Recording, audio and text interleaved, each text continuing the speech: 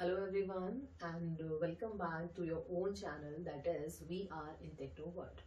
So hope you all have subscribed this channel, and if you have not subscribed this channel then please do subscribe this channel, that is We Are in Techno World. And if you like this video, kindly comment in the below comment box, right? So our today's topic is operating system. So first of all, I would tell you that what do you mean by operating system, and today's main topic would be like what is the role of shell and kernel in an operating system. So this would be the main keyword of today's lecture, right? So before moving into the topic, that is kernel and shell, you must know that what do you mean by operating system. Okay, so what we could say about an operating system, that this is an interface with the help of which the user is interacting with the computer system, right? For example, like I am having the computer system, I am having the computer hardware, right? But if like you wants to work onto that computer system, then we must have one kind of software. Right? We must have like the main system software with the help of which the user could send some instructions to the computer system, right? Just like that, like you have purchased one laptop, okay, from the shop. You have purchased one laptop, okay, but there is no operating system that has been installed onto that computer machine, right? So if you wants to like write one C program, or if you wants to do the basic calculations, or if you wants to listen the music as well as you wants to watch the movie onto the computer system, then first of all you must have the like platform. You must have the platform, or you could say the software with the help of which the user could interact with that machine, right? So operating system is that interface. Operating system is that interface with the help of which the user could give commands to the computer system, right? So we could say that operating system is the medium, right? Operating system is the medium, or it could be one interface with the help of which like the number of users like interact with the computer system, and they could assign number of tasks to the computer system. Okay, for example, just like we are having various application softwares, right? Like system software is one layer onto which we are having like the layer of application software. Okay, so with the help of application software, the user is giving instruction to the computer system, right? So these all kind of things have been discussed in my earlier videos. Okay, if you want to check the definition of operating system in detail with the help of number of example, then I'll share the video of the definition of operating system, as well as like we are having different types of operating system, just like batch processing system we are having. After that, like the multitasking operating system we are having, just like this Windows operating system, the most commonly used operating system. After that, like I have shared the video lecture of network operating system, okay, and the distributed operating system, as well as the like real-time operating system. So all these lectures are already available in my YouTube channel, right? So in the description part of this lecture, I would share the link of all these lectures. Okay, so like what you do, you just watch the earlier videos so that like I could tell you that what exactly the role of shell and kernel, which is our main topic today, right? So in the main topic, like obviously I would introduce you people about the shell and kernel, and the like different types of like kernel would be discussed in the next video lecture, right? So till then you just understand the concept of it, right? Okay, so come to the role of shell and kernel in an operating system, right? Role of shell and kernel. Okay, so first of all, you just come into that structure. Okay. Okay, this is what? This is the structure of an operating system. Okay, you could say that this is the structure of operating system, right? So like in the inner layer we are having first of all the hardware. Hardware means the computer system. Okay, because we are talking about like operating system, then obviously first of all we must have the computer system. Okay, so like the hardware we are having. After that, like there is kernel. Okay, so kernel is what? Kernel is the inner layer of an operating system. Okay, kernel is the inner layer of an operating system. After that we are having the role of shell. Means we are having the layer that is known as shell. Now what is the role of it? I would tell you, right? First of all, you just like draw the structure of operating system. Okay, so like after that we are having application programs. So what do you mean by application programs? Application programs means the number of softwares with the help of which like the user is interacting, or the user is giving command to the computer system. Okay, that means to this hardware. But like before working onto that different number of instructions, right? First of all, like the operating system would give command or would divide the work to the kernel and shell, right? So how exactly the kernel and shell would work in the inner layer of operating system? So this would be tell like soon. So what you do? First of all, you just read this definition. What is written over here? Okay, so kernel. Kernel means what? Kernel is one kind of computer program that acts as the core of the computer program, right? That acts as a core of computer program, computer operating system. That means this kernel is the inner layer. This is the inner layer of an operating system. And it has the control over everything in the computer system. That means like this kernel is what? This kernel is interacting, or this kernel is directly interacting with the hardware.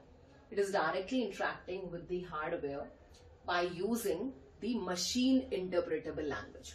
Okay, by using the machine language. That means what you could say, like just like in case of this outer layer, that means the application programs, we are having different kind of software. Just like you could say Gmail, right? He wants to like send some messages to my friend, right? So for that purpose, I'm using one application program, that is Gmail. Okay. For example, like I want to check like number of messages on WhatsApp. Then for that purpose, I must have WhatsApp. Okay. I must have the software that is WhatsApp. Okay. So this is one kind of another application program. Okay. And the most commonly used software, like if he wants to write some documents, if he wants to like prepare the document part, then obviously you must have MS Office package. Okay.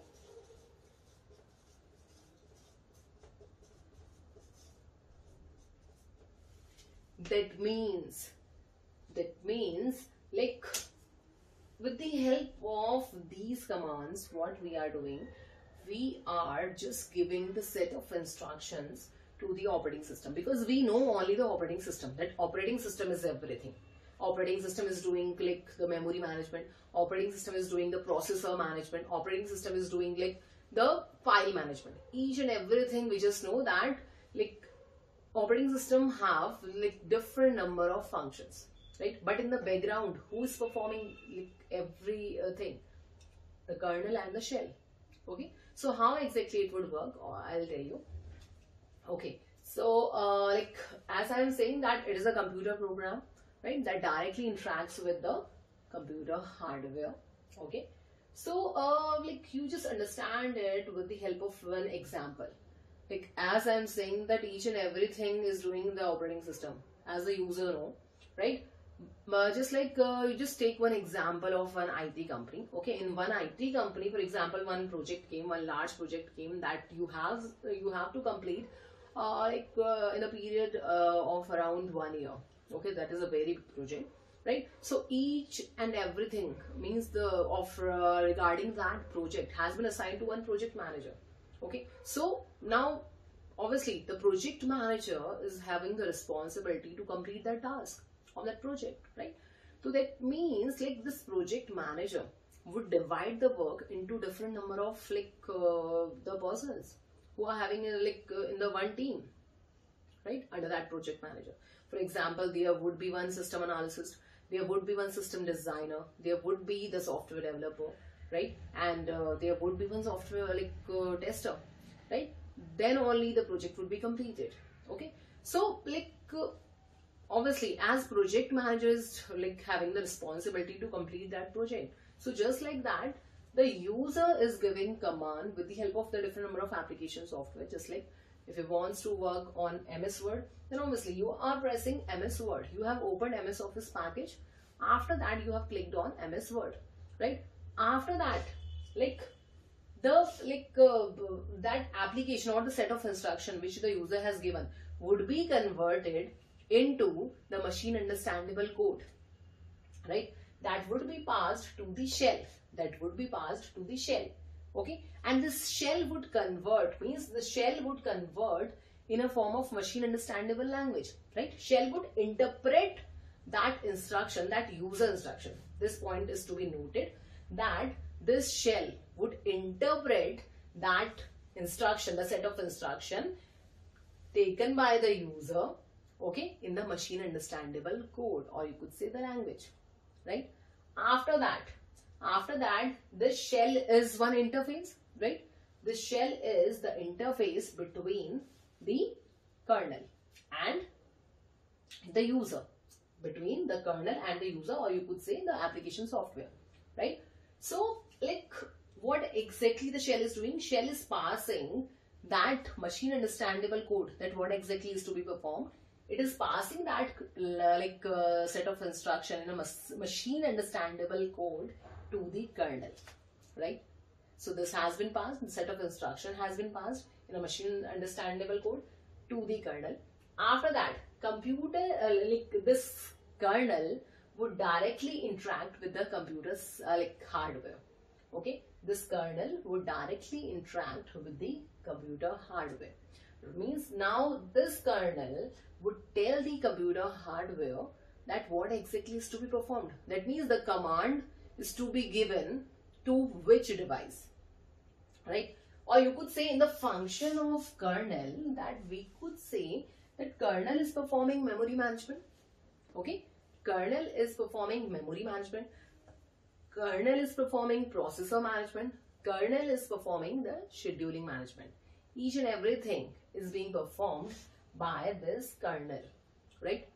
Because the user who is working onto the computer system is not assigning any of the memory to different number of tasks which is open in the window, right? For example, we have opened different number of tasks, but we are not assigning the memory to different number of tasks, right? Who is performing in the background?